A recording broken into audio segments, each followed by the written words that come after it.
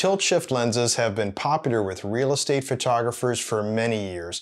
A few different reasons, but one of the primary reasons especially today is the ability to better compose interiors. So instead of shooting something really wide like we'd see here with a traditional lens where we're seeing a lot of ceiling, but we're still seeing over the countertops, using a tilt shift lens, we get this type of result where we're able to shift the optics down. We're not seeing as much ceiling. We're still over top of the countertops, but we're now seeing more of also what's below there.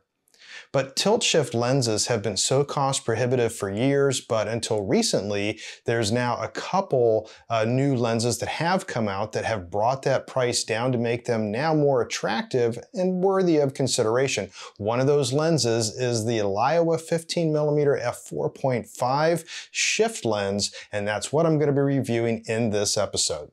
For those who don't know me, my name is Nathan Kuhl. I'm a full-time real estate photographer in Southern California. Been shooting for many years. I've done a ton of homes, and I've even have best-selling books on real estate photography on Amazon. And I've shot so many homes where sometimes I wished I would have had a tilt shift lens, but as you know from prior videos that I've done and also throughout my books, it's not something that I really lean towards because of it being so cost prohibitive in the past. It just didn't make a lot of sense compared to other things that you could do in post-processing. But some of that is limited. So with the Laowa coming out, that starts bringing that price point down quite a bit. But I was always able to, in the past, do the fake tilt shift. That's where we'd shoot really wide, you step back, you raise the camera height, but then you start cropping down from the top, and then you have something that looks like it was done with a shift lens.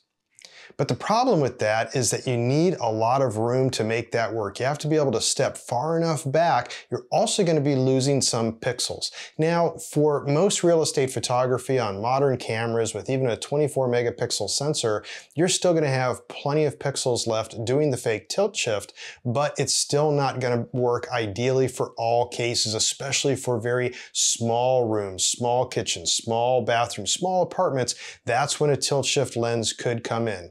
So with the Laowa now being at somewhat of a more comfortable price point, is it worth it? Well, I got my hands on one. I'm going to put it through the test in this episode. So I'm going to start covering that from top to bottom. But first, a little bit of clarification and also a little bit on the price. So the Laowa is a shift lens. Now a tilt shift lens allows you to tilt the lens up and down, which for most real estate applications isn't really necessary. Shifting is what's more important, where we can shift the optics up and down across the sensor, and that gives us then a better composition. Either for outside, you've probably seen a lot of videos on this, shooting a large building for architectural photography, but the real nut to crack for when it comes to real estate photography is the interiors. How do we still show counters and sinks while not getting so much ceiling in the image? So that's where it's most important. So it's a shift lens, but quite honestly, that's really all that I would be using this lens for anyways. I don't need the tilt portion of it. It comes in at about $1,200. Now, there is a Rokinon that's a lot less, about $650. But that Rokinon is 24 millimeters, where this Laowa is 15 millimeters. 24 millimeters just isn't enough for small spaces. You need to go a lot wider. So coming in with that, Nikon has one that runs about $3,500. Canon has one that's right around $2,200 or so. So the cost prohibitive nature, especially of that Nikon, $3,500, ridiculous for a lens, it might seem, when especially you're used to using something like the Tachina 16-28 f2.8, which I recommend for most interior real estate photography, which runs about $600. So the Laowa 15mm shift lens is more, it's $1,200, but it's far less when you're comparing it to some of the other tilt shift lenses that would compete against it that are out there. But the thing is though, is it worthwhile to spend $1,200 on this lens? Is it really going to be providing you what you need? Are you going to get the best bang for your buck to be able to do certain applications? I'm going to cover some of that where it really applies to certain genres, certain problems that you would be up against. But first, I want to dig in, get my hands on this and show you first how the tilt shift works just really quick, and then get into some of the specifics comparing this to one of my other recommended lenses, that Tachina 16-28 f2.8 lens that I use for interior real estate photography. So this is the lens right here, and it is built like a tank. I'll review some of that, just how this is used. That's most importantly right here, this little guide, what you see, it's this ring. There's a focus ring, there's an aperture ring, but right here is the shift ring. And what you do with this is you turn it one way and you can see the lens like here shifts up. That's what you'd be doing like shooting a building, an architectural building, so you shift the optics up. But most importantly, you'd be here, if you're doing interiors, you'd be shifting that down. Now that shifts 11 millimeters down, and that might not seem like a lot, but when you're talking about a 35 millimeter sensor, the height on that isn't very much, so you're talking about a big distance in that 11 millimeter shift. In fact, I found, and what I'll do throughout the tests here when I go through them, I'm going to be doing it right about 5 millimeters. You can see that scale. Once you get it in there, there is a lock knob. And it's on the other side of the lens. You just tighten that lock knob and then the lens just stays in place where this should be. If you were looking through the lens while you were shifting this, you would see the camera be moving up, you'd see it moving down, and that's given us that nice composition. So either shifting up or shifting down, depending on how we want to compose the image. So that's the basics of it. I'm going to be rotating it, doing some other stuff here, but just really quickly, a few things about the build quality of this lens. It is built like a tank, typical of Laowa. You know, on the 0D lenses that I like for doing video, this lens here, also the shift lens, is also 0D, so you're talking about no barrel distortion. So that's a great thing. You don't have to worry about then the perspective correction, any of that barrel correction in Lightroom. There are some other things though that I'll get to that you do have to do correcting it. But built like a tank, the lens cap, this thing is metal. And to get this off, you twist it and then you can pull it off. Now, this is one of the downsides, not to just a Laowa lens, but any tilt shift lens, is that they're very wide and it has this bulbous front element on it.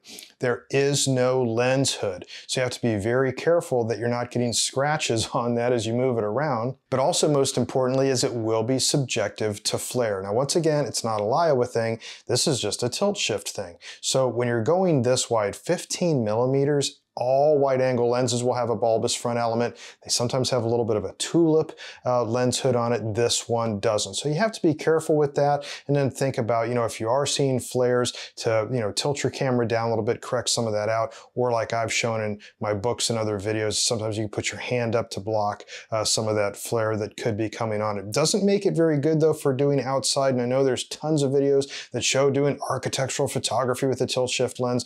Outside facing the sun, that's just a flare monster. Once again though, my primary use for this and recommendation for any tilt shift lens, whether it's Laowa or something else, if you're going to go that route, it's really mostly meant for interiors.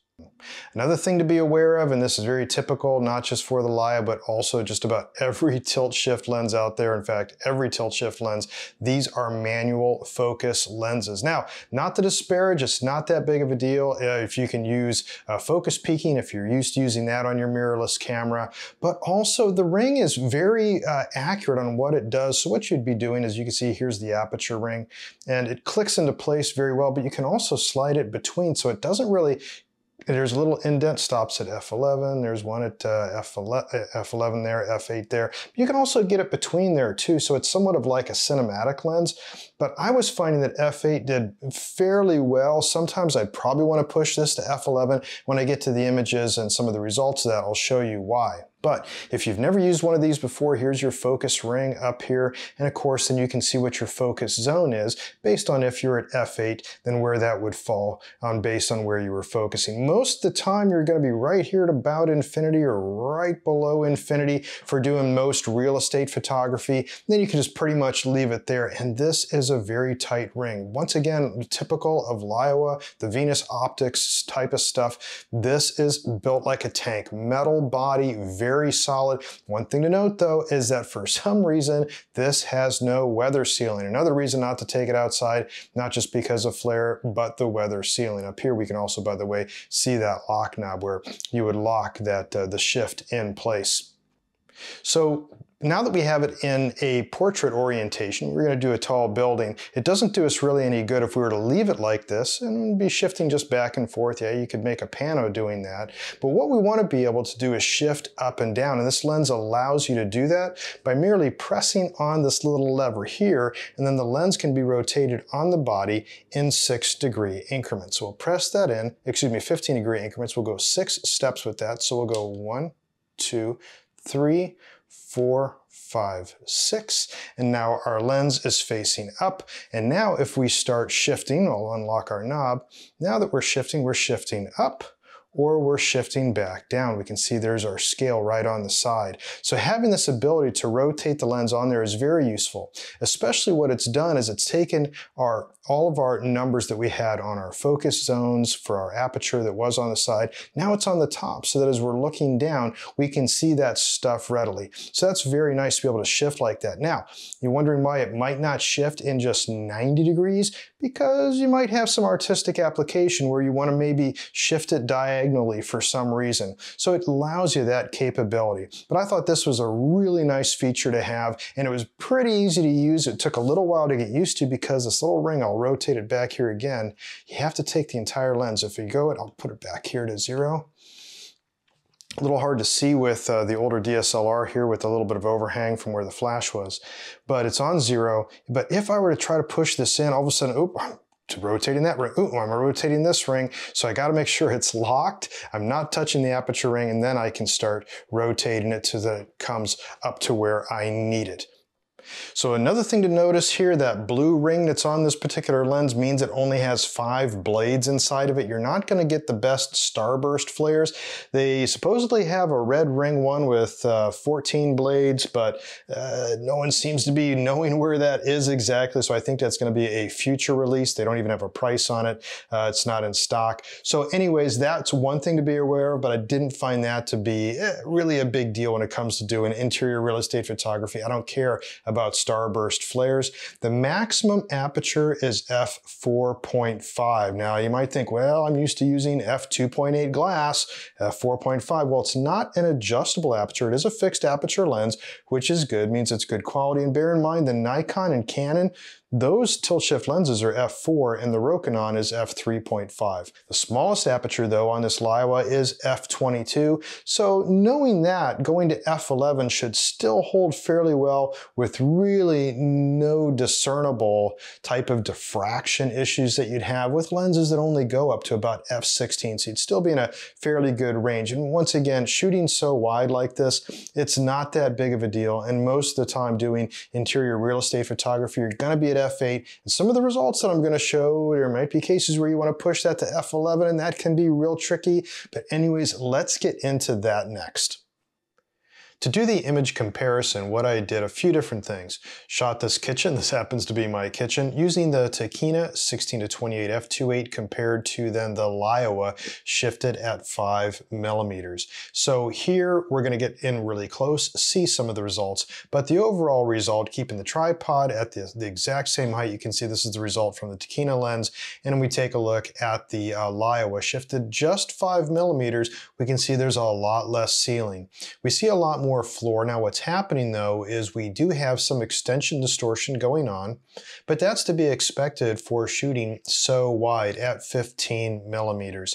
So when you're talking about using this in tight spaces, yes, that's just going to be expected. So anyways, these are the two that we're going to be doing. Let's get in really close though, and first let's take a look at the center focus. So getting in center focus here on Takina and Laowa, we can see, zooming in, this is 100%, looking at those salt and pepper shakers, some of the tile, you can see the sharpness between the two. There really isn't any difference here in using the two lenses. They're about equally sharp. It's acceptable, not super tack sharp. As you know from some of my presets and other whatnot, I don't like to over sharpen my images. As something I talked about in a recent video, they just start getting too pixelated pixelated. So this is more realistic. Remember looking at this is pixel peeping. This is looking at 100%. What are we really looking at? So overall, center focus was fine. You can see the colors are very similar as well. There's really no difference in color. And when we're talking about chromatic aberration, neither lens really has a problem with it. So really good quality as far as that's concerned. But now let's take a look and get into some corner focus. Here's where we can start seeing some of the fault of the Laowa lens compared to the Tachyna. Now, all these very wide angle lenses, and most lenses in general, are sharpest in their centers. And of course, the wide angle lenses tend to really suffer when we get to the edges and the corners. We can see though here that the Laowa is suffering more when we take a look at that outlet. It's definitely fuzzy. We take a look at things just below it. They're definitely fuzzier and softer than what they are with the Tachyna. When you look outside though, and even look at the sink on the fixtures, those things are just equally sharp. So there really is no difference there. It's when we get to the very far edges. So we're going to take a closer look at this with another example. So let's take a look though, getting in close first to just the counters. So this would be typically how shooting with the Tachyna. Up above the countertops, that's great. We can see the features of this. But when we use the 5mm shift on the Laowa, then that drops quite a bit. We see a lot more. Look at how distorted though that trash can is. Not a fault of the Laowa lens. That type of extension distortion is just nature of the beast. If you're gonna shoot this wide, another reason too why you don't want to shift really doing these interiors more than about 5mm. Otherwise you're really gonna start getting some funky looking unrealistic results. But anyways, you can see between the two pictures here, if we go back and forth, let's take a look at the Tachyna. That's fine. If you look overall, the sharpness seems fine, and also the Laowa seems fine. But now let's get in close and do 100%. Center focus, once again, not a problem. And this is where I was focusing, was right on these fixtures around the sink. We can see that everything looks very sharp. The lettering on like the soft soap bottle, that looks fine. Just overall sharpness, you can't really see any difference. Colors, a little bit different. They're not off, just a little bit different, typical of just using a different lens. Not bad. But now let's take a look at the corners. When we take a look here, we can really see a huge difference because when we composed this shot, the camera was a lot closer to those counters instead of standing farther back. Using f8, we've got a shallower depth of field. f11 might have helped this, but you can see the big difference here. If we look at the vitamin bottle over there, it says D3 plus K2 gummies. That's softer on the Laowa, but man, that bottle of hand sanitizer is extremely soft on the Laowa lens. In fact, the granite looks like it's stretching. It's so blurred. It's just not very good quality. But this isn't that out of hand compared to a lot of other really super wide angle lenses. The Tachyna, it is sharp. I do like it. But the Laowa, it starts having me question it. f11, once again, would have helped. Would you have shot something like this close? Well, yes, because using this type of a lens, the tilt shift, that's one of the advantages. Having a small space, you don't want to have so much ceiling. So what you do is you do a shift, a few millimeters down, and you can then see more of the features, less of the ceiling. Let's take a look though with something straight on so we can see a more controlled instance. So using both lenses, I just shot one of these little bookcases here in the house and just some of the books here. So we can get in close here in just a second and then see some of the lettering and how that worked from side to side. And this is using the Tachyna. And if we take up the Laowa, it's about the same sharpness it looks overall, unless you look really close, which we're going to do in just a second here. But this was once again shifted at 5mm. I didn't do it any other way because there's no sense in doing that. If I'm going to use this lens, I want it shifted. So let's go in 100% and take a look at the center. When we do side by side, we can see that there is really almost no difference in sharpness. So we can see right in the center where we're talking, where it says 1984, next to that Brave New World, the Aldous Huxley book, we can see that all looks really good. Let's go over though to that Anglo-Saxon book, the red one, and look at the author name on the bottom, on the Tachyna. That Mark Norris is very sharp, but it's already soft on the Laowa. And that wasn't that far out. It wasn't really that far to the bottom where we started getting some softness out of that Laowa. Now let's take a look at those edges. And here we can see a big difference. So granted, this is only focusing using f8 at about a little over 2 feet away, which is an advantage of the Laowa that they do talk about, that you can focus really close. But there's no sense in focusing really close if you're going to be this soft with such a shallow depth of field. Here, you'd really have to use f11 to really make it worthwhile. So the Takina, definitely sharp for doing stuff like this. Laowa, just completely unacceptable, really, to do any close type of work. But once again, most of what we're doing is, let's go back out here and take a look at our kitchen comparison. This is typically how we would be shooting something. We'd be shooting something very wide. We wouldn't be very close. So we'd be focusing 8 feet, 10 feet away. Once again, take a look at this kitchen shot with the Laowa. Without zooming in, it does look acceptably sharp. And this is something that's very important, is that if you're pixel peeping all the time, then you're gonna be disappointed with just about every piece of gear that you buy, or you're gonna be able to justify spending a lot of money on something else. But overall, yes, it's acceptable sharpness. Is it worthwhile though, compared to what you'd give up out of the sharpness for the benefit that you've gained be able to do these type of compositions? So in Lightroom, there is just a couple things to note here. There is no lens profile, which isn't really that big of a deal because you really don't have to do any lens correction except for vignetting. So you can see this is the image that I exported after doing the flambient blending and applying some presets and also just tweaking the white balance a little bit. Typical because in this case, I was shooting an auto white balance. So if I were to take a look at the ambient shot, this is the ambient shot. It was rotated just a little bit, but rotating that too, you'd see the verticals aren't a problem. So I'll just rotate that a little bit. And you can see those vertical lines look fine. There was no lens correction applied here, but there was one thing applied to it, and that was the vignetting. You can see here, I took that up to a positive 40. If we were to bring that down to 0, you'll see that there's a fair amount of vignetting that goes into there.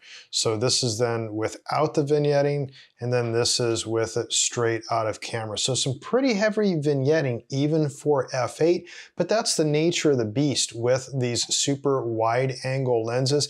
And even on the Takina, you're gonna see something. It's just that it would be corrected with the profile corrections. So take your vignetting up. You can also see how it starts comparing. I might be able to go up even higher, get something that I might like a little bit better. But just make a preset out of this and then you would be fine. So, but this was just your standard flash ambient blending. This was the flash shot that I took with it. You can see using the flash shot, the colors are fine coming out of this Laowa lens, really no difference. So very sharp, but of course, we've got that corner softness that was going on over here. You don't see that when you're zoomed out at 100%. But once again, this too, you can see had that vignetting taken up to 40, do that, and then you shouldn't have to worry about any other profile corrections when it comes to this lens. So who is this lens for, and is it really worthwhile? In a lot of cases, I would say yes. If you're doing HDR, for instance, you're not going to be worried so much about aperture. Use f11, you're going to be fine.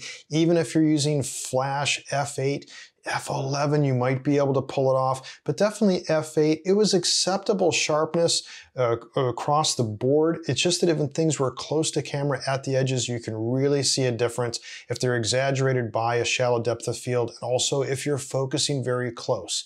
Now, if you're shooting small condos, I know this is very popular in Europe. I have a colleague in England. In fact, he does nothing but tilt shift because there are such small places there to shoot to be able to show all the features in there, in other countries as well. And it's also in those cases completely acceptable to have that wide angle extension type distortion because they know it's going to be a wide angle shot, but they want to see all the features in that one shot. So they're not exaggerating the size, they're just trying to get everything in one shot. It's definitely a worthwhile lens to be able to do that.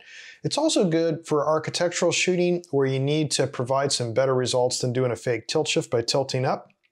You do lose pixels using a fake tilt shift, so by being able to use a real shift lens, then you'll have more pixels left over to work with, but you have to be very careful outside because of the various lens flare. Doing standard interior real estate photography, if you were going to go to a shift lens and be able to justify the use of it for higher end clients, the Laowa lens may be okay for that if you can really push it to f11, but the side and corner focus was just for me not acceptable enough to be able to use it on the majority of my shoots for those higher end clients. But if I were to really be stuck in some very tight spaces and I needed to be able to shoot more than what I could get out of the 16-28 by composing to show those features, I would definitely give it a strong consideration, even for the work I do, because for the price, it is actually quite an affordable lens compared to what you're getting out of it. Well, I hope this video is useful for you and that you can use some of this in your photography as well. If you did like this video and you want to see more, you can subscribe to my YouTube channel. It won't cost anything. And as soon as one of these videos is posted, you'll be the first to know. Thanks so much for watching. Until next time, take care, be safe, and get out there and shoot something.